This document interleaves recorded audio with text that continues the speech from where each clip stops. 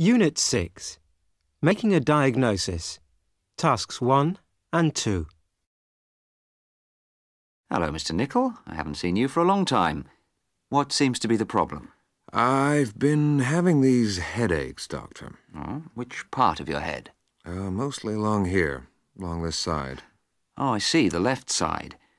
How long have they been bothering you? Well, they started about 3 weeks ago. At first I felt as if I had the flu because my shoulders were aching.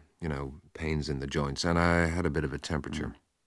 I see. And did you take anything for the headaches? Well, I took some aspirin, but it didn't seem to make much difference to me.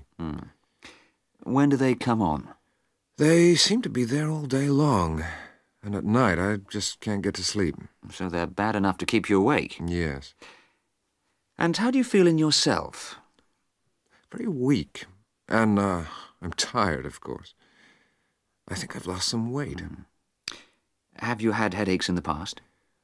Just 1 or 2, but never anything like this.